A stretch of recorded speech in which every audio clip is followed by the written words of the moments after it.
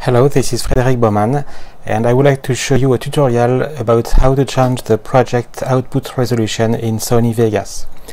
So what I have here is a project with a standard high-def resolution, as you can see here, and I'm going to drag a clip on the timeline first.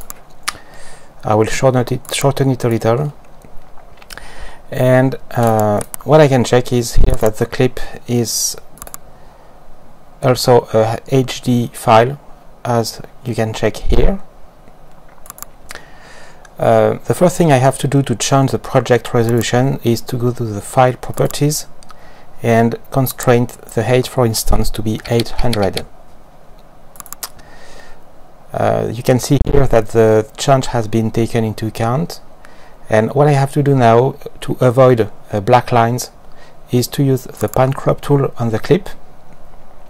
Make sure I'm at the beginning of the clip for avoiding any additional keyframe, and here I can right click and check the option match output format in English.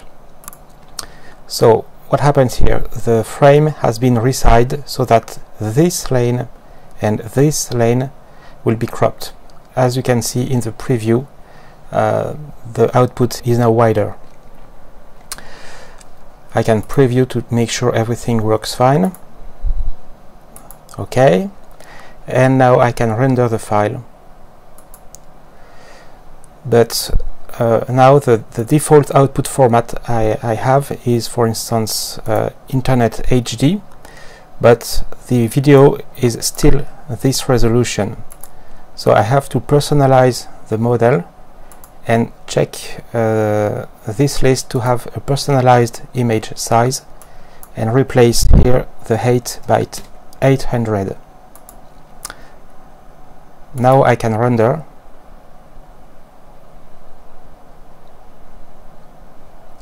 If I open the folder and use a tool like Media Info, I can check that the output video stream is 808, which is fine.